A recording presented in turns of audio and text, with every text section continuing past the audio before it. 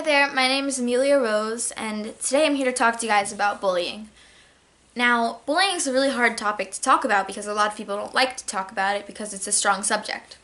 But today I'm going to tell you a few ways that you can tell if you are a bully. One way you can tell is that if you've been called to the principal's office or the teacher's lounge or anything, and they've told you to cut this out, this isn't nice, and when you think you didn't do anything. But that's one way to know if you're a bully, because obviously you might have done something.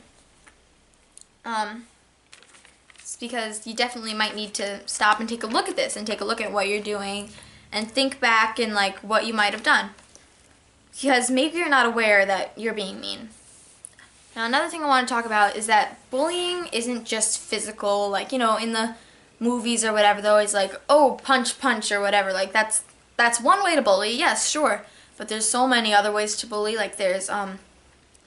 There's verbal bullying, which is saying, "Oh, hey, fatty," or something. But you might think of it as a joke, but it's not a joke to that person. How would you like it if somebody called you that? You wouldn't think of it as a joke.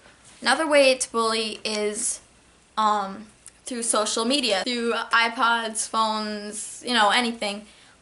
With websites like Ask.fm, Twitter, Instagram, Facebook, Kick Messenger. There's so many social medias these days that people can just comment anonymously and say things. Even if it's not anonymous, they can say things to you that they wouldn't say to you to your face. And you don't have to see the other person's reaction, and it's a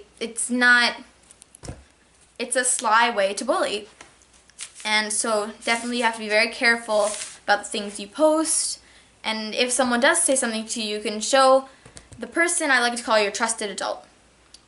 If you have said something to someone, if you think you might be a bully, you should talk to somebody, and that person should be your trusted adult, which means your parents. But if you don't feel like you're comfortable enough to talk to your parents about this, you can talk to a teacher, a babysitter, principal, friends. You can talk to anybody about this that you feel comfortable talking to, because it'll feel so nice to get all these emotions off your back and onto someone to help you with it. Think before you speak, think before you act, and listen to others, and try to be respectful.